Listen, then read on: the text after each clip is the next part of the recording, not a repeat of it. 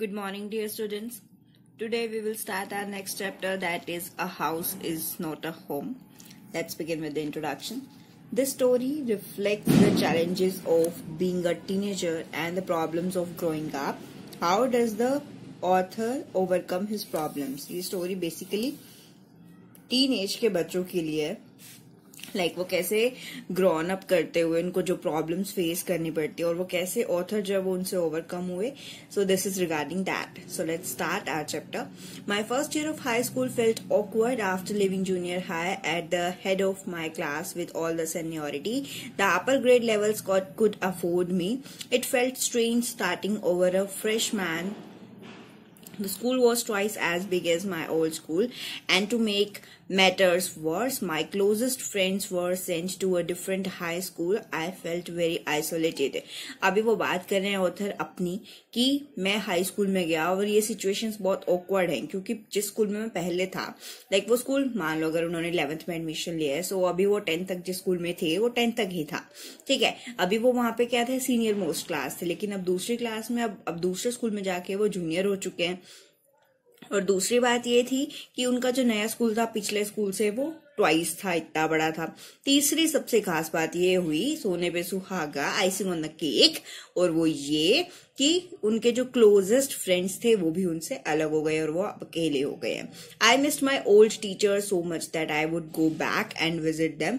They would encourage me to get involve in the school activities so that I could meet new people. मैं अपने old teachers को बहुत प्यार करता था, मिस करता था, इवन उनसे मिलने जाता था और वो मुझे एनकरेज करते थे कि नए स्कूल की एक्टिविटीज में पार्टिसिपेट करने के लिए ताकि मैं उनसे मिलूं.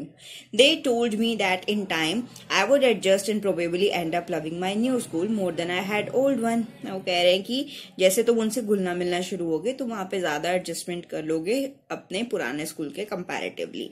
They made me promise that when that happened I would still come by and visit them from time to time.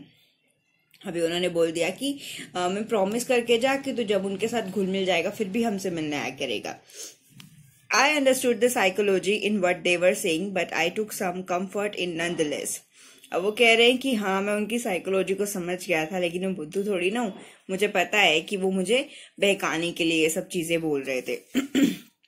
One day, Sunday afternoon, not long after I had started high school, I was sitting at home at our dining room table doing homework. It was a cold and windy fall day, and we had a fire going in our fireplace. As usual, my red tabby cat was lying on the top of my papers, purring loudly and occasionally swatting at my pen for entertainment's sake. अभी जो आपके story का जो mood है वो यहाँ से शुरू है कि संडे आफ्टरनून की बात है. अभी जो ऑथर हैं वो अपने ड्राइंग रूम में बैठ के अपना काम कर रहे थे, डाइनिंग टेबल पे बैठ के होमवर्क कर रहे थे और बहुत ठंडी वाला टाइम था, ठंडी हवाएं चल रही थी, बहुत ठंड थी. उसकी मदर ने जो है फायर प्लेस पे फायर बर्न की हुई थी, आग लगाई हुई थी. और जो उनके पास कैट है वो क्या है, काफी चंचल है. अब परिंग लाउडली मीन्स घुरघुराना और जोर से, स्वेटिंग मीन्स सडन अटैक करना उनके पेन के ऊपर, अपने मजे लेती रहती थी. She was never far from me, वो मुझसे कभी दूर नहीं रही. I had rescued her when she was a kitten, मैंने उसकी जान बचाई थी जब वो बच्चा था. And somehow she knew that I was the one responsible for giving her the good life. अब कहीं ना कहीं वो जानती थी कि मैंने उसको अच्छी लाइफ दे रखी है. My mother kept stocking the fire to keep the house nice and warm. Suddenly I smelled something strange and then I noticed it. Smoke pouring in through the seams of the ceiling. The smoke began to fill the room so quickly that we could barely see. मेरी mother atmosphere और ज्यादा गर्म करने के लिए, कमरे में और गर्मी करने के लिए वो आग और ज्यादा बढ़ाती गई. सडन मुझे कुछ स्मेल फील हुई और वो स्मेल मुझे इतनी देर में दिखाई देती. Groping are way to the front door. मुझे समझ में आया कि बहुत ज्यादा आग जो है वो लग चुकी है सीलिंग में, जॉइंट्स पे से. और अभी हम लोग ग्रोपिंग का मतलब होता है बच्चे अंधाधुंध, ऐसे ही बाहर निकलने के लिए बस कहीं से भी वो अब बाहर निकलने लगे. वो अब बहुत ज्यादा धुआं हो चुका है रूम में, बाहर का दरवाजा ढूंढ रहे हैं. We all ran out into the front yard. हम बाहर के उसमें यार्ड में आए. By the time we made our way outside, हमें बाहर का रास्ता मिला. The whole roof was engulfed. Engulfed means घेरे होना. Flames. आग की लपटों में आ चुका था and it was spreading quickly. आग बढ़ रही थी. I ran to the neighbors to call the fire department. पड़ोसियों के यहाँ गया फायर ब्रिगेड बुलाने के लिए. While I watched my mother run back into the house, जब मैंने देखा कि मेरी मदर भी घर के अंदर वापस जा रही है.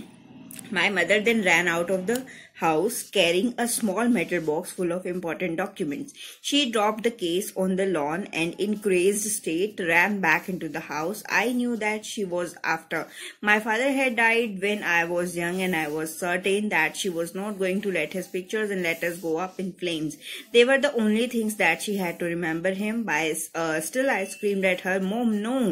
मैंने देखा कि मदर जो है जा रही हैं, वो एक स्मॉल मेटल बॉक्स लेने के लिए गई हैं जिसमें इंपॉर्टेंट डॉक्यूमेंट्स, और वो डॉक्यूमेंट्स क्या थे, उसकी फादर की यादें, लाइक उनके लेटर्स, उनकी फोटोग्राफ्स, उनके जो मैसेजेस थे मदर ने रखे हुए थे. और मैं उनकी तरफ चिल्लाया भी कि मम्मी मत जाओ. I was about to run after her when I felt a large hand hold me. जब मैं उनके पीछे भाग रहा था एक लंबे हाथ ने मुझे रोक दिया और वो फायरमैन का था. I hadn't even notice that the street had already filled up with the fire trucks. मैं देखना भी मेरे को समझ में नहीं आया कि सड़क पूरी फायर ट्रक से भर चुकी थी, यानी कि फायर ब्रिगेड आ चुकी थी. I was trying to free my self. मैं अपना हाथ छुड़ाना चाहता था. ग्रास्प मीन्स पकड़, जो मुझे पकड़ा हुआ था. येलिंग मीन्स चिल्ला के. You don't understand. My mother is in there. तुम नहीं समझ रहे हो, मेरी मदर अंदर है. He held on to me while other firefighters ran into the house. वो मेरी तरफ आया और जो बाकी फायर फाइटर्स थे वो घर के अंदर गए. He knew that I wasn't acting very logically. उनको पता था कि मैं एक्टिंग नहीं कर रहा हूँ, like it's real. That if he were to let go, I would run. He was right. उन्हें पता था अगर वो मुझे छोड़ देंगे तो मैं अंदर की तरफ भाग जाऊंगा. It's all right, they will get her, he said. ठीक है, वो अंदर गए हैं, तेरी मम्मी को वापस ले आएंगे. ही wrapped a blanket around me. उसने मेरी तरफ कंबल उड़ा दिया. Set me down in our car. हमारी कार में हमें बिठाया. Soon after that a fireman emerged from our house with my mom in to. थोड़ी देर के बाद फायरमैन जो है वो वापस आया मेरी मदर को लेके टॉमीज खींचते हुए. He quickly took her over to the truck and put an oxygen mask on her. जल्दी से उनको ट्रक में लेके गया, उनको ऑक्सीजन मास्क पहनाया. I ran over and hugged her. मैं भाग के उनके पास गया, उनको हक किया. All those times I ever emerged, argued with her and hated her, vanished at the thought of losing her. मैं पूरे टाइम उनसे लड़ता रहा, उनको डांटता रहा कि क्यों मुझसे दूर गई, और उनके खोने का ख्याल मेरे दिमाग में बार बार आ रहा था. She is going to be okay, as said the fireman. She just inhaled a little smoke and then he ran back to fight the fire. While my mother and I sat there dazed, I remember watching my house burn down and thinking that there was nothing I could do about it. अब fireman बोल रहे हैं कि वो जल्दी ठीक हो जाएंगी, उनके सिर्फ नाक में थोड़ा सा धुआं गया है, और वो भाग के वापस फायर से लड़ने के लिए हमारे घर की तरफ गया. अब मैं और मेरी मदर घबराए हुए एक जगह बैठ गए और हम अपने घर को जलता हुआ देख रहे थे, लेकिन कुछ नहीं कर पा रहे थे. 5 hours later, the fire was finally out. 5 घंटे तक आग लगती रही. Our house was almost completely burned down. But then it struck me, I hadn't seen my cat. 5 घंटे तक घर जो है वो उसको आग बुझाने की प्रोसेस चलती रही और मुझे तब ध्यान आया कि मेरी बिल्ली कहाँ है. Much to my horror, मैं बहुत ज्यादा डर गया. I realized that she was nowhere to be found. मैं डर गया कि वो कहीं नहीं मिल रही थी. Then all at once it hit me. Sudden मेरे दिमाग में आया, the new school, the fire, my cat, सारी अजीब चीजें मेरे दिमाग में घूमने लगी. I broke down in tears. मैं बहुत रोया, चिल्लाया. I was suffering loss big time. मुझे बहुत नुकसान ऐसा महसूस हो रहा था, मैं बहुत रोया. The fireman wouldn't let us go back into the house that night. It was still too dangerous. Dead or alive, I couldn't imagine leaving without knowing about my cat. Regardless, I had to go. We piled into the car with just the clothes on our backs and a few of the fireman's blankets and made our way to my grandparents' house to spend the night. Fireman ने अभी हमें जाने की इजाजत नहीं दी हमारे घर में वापस, क्योंकि ये बहुत ज्यादा खतरनाक था. जिंदा या मतलब मरे हुए, लेकिन हम लोग वहाँ पे अभी नहीं जा सकते थे। इवन मुझे अपनी कैट को ढूंढना था और मैं अपनी कैट के बिना नहीं रह सकता था, लेकिन फिर भी हमें नहीं जाना था वहाँ पे। और फिर हमने अपना बैग, हमारे पास जो भी था, जो फायरमैन ने हमें ब्लैंकेट दिया था, उसको लेके हम अपने ग्रैंड पेरेंट्स के घर रवाना हो गए हमारी ही गाड़ी में। The next day Monday I went to school when the fire broke out. I was still wearing the dress I had worn to the church that morning, but I had no shoes. I had kicked them off when I was doing my homework. They became yet another casualty of the fire. So I had to borrow some tannish shoes from my aunt. Why couldn't I just stay home from my school? My mother wouldn't hear of it, but I was totally embarrassed by everything. The clothes I was wearing looked weird.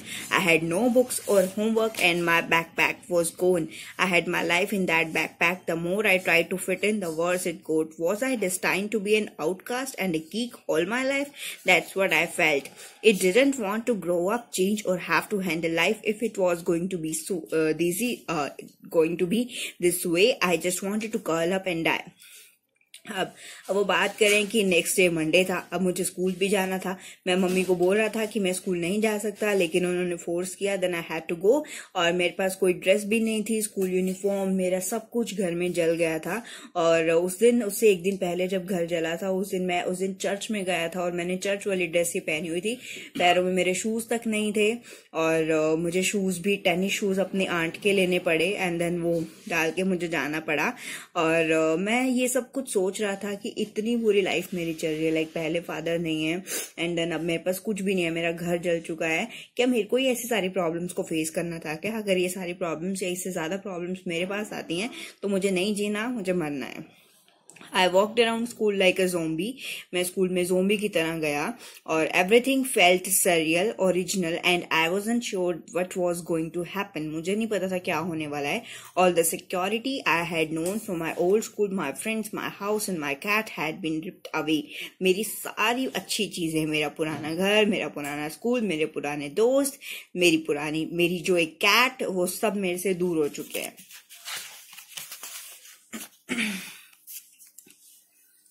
When I walked through what used to be my house after school that day, I was shocked to see how much damage there was. Whatever hadn't burned was destroyed by the water and chemicals they had used to put out the fire. The only material things not destroyed were the photo albums, documents, and some other personal items that my mother had managed to heroically rescue, but my cat was gone and my heart ached for her. जब मैं अपने school से वापस अपने घर की तरफ जा रहा था तो बीच में रास्ते में ही मेरा पुराना घर भी आता है, जहाँ जो जल चुका था। वहां मैंने चेक किया कि हमारी क्या चीज बची है, लेकिन सब चीज जल के तबाह हो चुकी थी। जो चीज नहीं जली थी वो फायर ब्रिगेड के पानी से और केमिकल से खराब हो चुकी थी। बची थी तो सिर्फ एक वो मेटल बॉक्स जिसमें मेरे फादर की कुछ फोटोज थी, उनके कुछ लेटर्स थे। सिर्फ वो चीज बची थी जो मेरी मम्मी बचाना चाहती थी। बाकी हमारा घर पूरा तबाह हो चुका था और मेरा दिल जो था वो भी बहुत परेशान था क्योंकि मेरी बिल्ली भी मुझे नहीं मिल रही थी। There was no time to grieve. My mother rushed me out of the house. We would have to find a place to live and I would have to go buy some clothes for school. अब मेरे पास दुख जताने के लिए भी time नहीं था क्योंकि मेरी मदर जो थी rushed out of the house, house से निकल गई थी। We would have to find a place. हमें एक घर ढूंढना था जहाँ पे हम रह सकें और मुझे कुछ स्कूल जाने के लिए कुछ कपड़े लेने थे। We had to borrow money from my grandparents because there were no credit card. हमें मनी अपने ग्रैंड पेरेंट्स से, अपने नाना नानी से उधार मांगनी पड़ी क्योंकि हमारे पास कोई क्रेडिट कार्ड नहीं था, हमारे पास कोई कैश नहीं था, हमारे पास बैंक के आइडेंटिफिकेशन के लिए भी हमारे पास कुछ नहीं था कि हम बैंक से मनी विड्रॉ करते। Everything had gone up in the smoke. सब कुछ जल के तबाह हो चुका था। That week, the rubble that used to be our house was being cleared off the lot.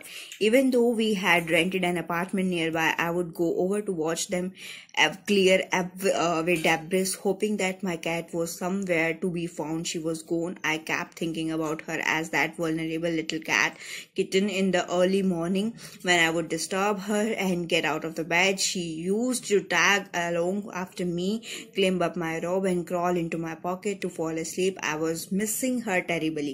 अब वो याद कर रहे हैं अपने पुराने दिन जब वो सो के उठा करते थे, उनकी कैट उनके पास उनके बेड पे आया करती थी, उनकी पॉकेट में अपना मुंह डाला करती थी, उनको परेशान करती थी। तो उस तरह से वो अपनी कैट को मिस कर रहे थे। I always seems that bad news spreads quickly and in my case it was no different. मैंने सुना है कि जो बुरी खबरें हैं वो बहुत जल्दी से फैलती है, और मेरे केस में भी कुछ अलग नहीं था। मेरी खबरें भी बहुत जल्दी फैलने लगी। Everyone in the high school including the teachers was aware of my plight। सबको मेरी दुर्दशा का पता था। It was embarrassed as if somehow I was responsible. सब मुझे ऐसे देख रहे थे जैसे मेरे साथ जो भी बुरा हुआ है उसके लिए रिस्पॉन्सिबल मैं हूँ। What a way to start of a new school. कैसे मेरा मन लगेगा नई जगह पे। This was not the kind of attention I was looking for. मैं इस तरह की अटेंशन तो कभी नहीं चाहता था अपने नए स्कूल से। The next day at school, people were acting even more strange than usual. Next day बल्कि मैं गया तो लोग मेरे को देख के और ज्यादा अजीब बिहेव कर रहे थे. I was getting ready for gym class at my local. People were milling around me, asking me to hurry up. I thought it was strange, but in the light of the past few weeks, nothing would surprise me. It almost seemed that they were trying to shove me into the gym. Then I saw why. There was a big table set up with all kind of stuff on it just for me.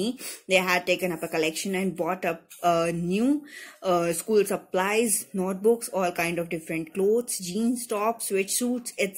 It was like Christmas. I was overcome by emotion. People who had never spoken to me before were coming up to me to introduce themselves. I got all kinds of invitations to their houses. Their genuine outpouring of concern really touched me. In that instant, I finally breathed a sigh of relief and thought for the first time that things were going to be okay. I made friends that day. In this paragraph, the author is talking like, अगर वो बात कर रहे हैं कि उनको सब लोग अजीब नजर से देख रहे थे, सब लोग उनको पसंद नहीं करते थे, तो उस दिन और ज्यादा अजीब हुआ जब वो अपनी जिम क्लास के लिए रेडी हो रहे थे। तो उस टाइम सारे उनको हरी अप बोल रहे थे। वो लोग भी बोल रहे थे जिनकी उनसे आज तक कभी बात नहीं हुई थी। उनको वो चीजें बहुत स्ट्रेंज लग रही थी कि ये मुझे क्यों बोल रहे हैं।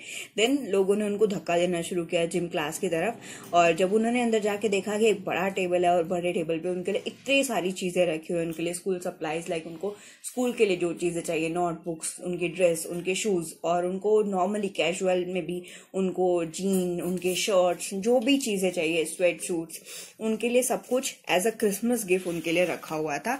And he was overcome with the emotions. अब वो इमोशनल हो चुके थे। A month later, I was at my house watching them rebuild it, but this time it was different. I wasn't alone. I was with two of my new friends from the school. It took a fire for me to stop focusing on my feelings of insecurity and open up to all the wonderful people around me. Now I was sitting there watching my house being rebuilt when I realized my life was doing the same thing. अब 1 महीना बीत चुका था। मैं अपने घर को दोबारा बनता हुआ देख रहा था, लेकिन थोड़ा सिनेरियो चेंज था। अभी मैं अपने 2 नए दोस्तों के साथ वहां पे था जो अपना घर देख रहा था। मेरी लाइफ मुझे वापस से याद आ रही थी, मुझे सब पुरानी चीजें याद आ रही थी। While we sat there on the curb planning my new bedroom, I heard someone walk up to me from behind and say, "Does this belong to you?" When I turned around to see who it was, I couldn't believe my eyes. A woman was standing there holding my cat. I leaped up and grabbed her out of the woman's arms. जब हम वहां बैठे हुए थे, decide कर रहे थे मेरे फ्रेंड्स की, ये तुम्हारा बेडरूम होगा ये वो, तो सडन पीछे से मुझे आवाज आई एक लेडी की कि ये तुम्हारी है क्या। तो मैंने पीछे मुड़ के देखा। My life was totally change. मैंने देखा कि वो मेरी कैट उनकी लैप में है, उनकी गोद में है। मैंने झपट के अपनी उसको कैट को पकड़ा, उसने भी मुझे कस के मेरे पास आई। Then we hug together. I held her close to me and cried into that beautiful orange fur. मैंने उसको कस के हग किया। She purred happily. वो खुशी से घुर्राई। My friends were hugging me. मेरे friends भी खुश थे. They were hugging me too, hugging the cat and jumping around. Apparently, my cat had been so freaked by the fire that she ran over a mile away. मेरी cat जब आग लगी थी तो वो भी बहुत ज्यादा जख्मी हो गई थी। इवन वो 1 मील दूर भाग गई थी। बट उसके कॉलर पे मेरा फोन नंबर लिखा हुआ था, लेकिन हमारे फोन भी डिस्कनेक्ट हो चुके थे, डिस्ट्रॉय हो चुके थे। This wonderful woman took her in and worked hard to find out how whose cat it was. लेकिन इस वंडरफुल लेडी ने पूरे एफर्ट्स किए इसके मालिक को ढूंढने के लिए। somehow she knew this cat was loved and sorely missed. हालांकि वो जानती थी कि अब 1 महीना हो चुका है और बिल्ली बहुत प्यारी है, वो भी उसको बहुत मिस करने वाली है, लेकिन स्टिल उसने हमें ढूंढना नहीं छोड़ा। As I sat, there were my friends and my cat curled up in my lap. All the overwhelming feeling of loss and tragedy seemed to diminish. I felt gratitude for my life, my new friends, the kindness of a stranger, and the loud purr of my beloved cat. My cat was back, and so was I. अब author यहाँ बिल्कुल change हो चुके हैं। वही author जो starting में बोल रहे थे कि I don't like my life, मैं मरना चाहता हूँ, मेरी लाइफ में इतने सारे दुख क्यों हैं, वहीं अब ये बोल रहे हैं लाइफ में थोड़े टाइम बाद इतना चेंजेस आ गया। जैसे उनका घर जलने के बाद दोबारा बन रहा है, तो उनको यही फील हो रहा है कि मेरी लाइफ जो डिस्ट्रॉय हो चुकी थी वो दोबारा ठीक हो रही है, मैं अब खुश हो रहा हूँ। वो फील करने लगे, वो एटमॉस्फेयर को देखना भूल गए थे, अब वो उसको देख रहे हैं कि नई चेंजेस हैं, मेरे को अच्छे दोस्त हैं, अच्छे दोस्त मुझे मिल रहे हैं, अच्छे लोग मुझे मिल रहे हैं जिनकी मैंने एक्सपेक्ट भी नहीं किया था, अच्छे लोग हैं, मेरी कैट मुझे वापस मिल चुकी है, अब सब कुछ ठीक हो रहा है। अब जो ऑथर हैं वो अपनी लाइफ को पसंद करने लग गए हैं and now he wants to live happily, अब वो अच्छे से जीना चाहते हैं। So this was the story.